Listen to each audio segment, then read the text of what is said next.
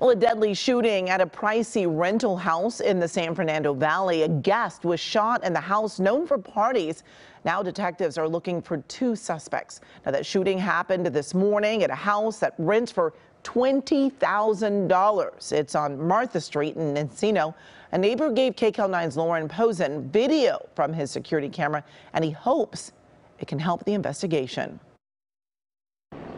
Crime scene tape blocked off part of Martha Street in this Encino neighborhood Monday morning.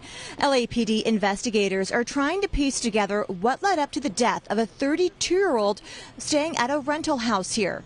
Neighbor Mark Spaney says there's always different people coming and going from there. There's a little activity at that house down there. It seems like it might be an Airbnb or they have a party down there quite often. Detectives say around 6:30 Monday morning, a man staying at that house was shot.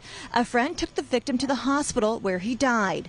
One neighbor told us he heard at least one gunshot, followed by a lot of commotion outside. I heard a loud screech, probably 4:30 or so, and later on looked out here and a lot of police activity. Police are looking for two male suspects. Spaney checked his security camera video and could have a strong lead.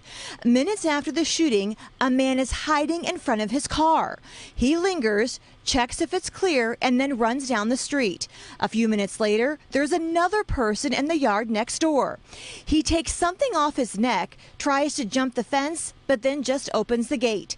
Spaney says he hopes his footage can help with the investigation. I'm glad I put in the Ring camera. We reached out to the agency that has the listing. We haven't heard back yet. I did see the house is listed to rent for nearly $20,000 a month.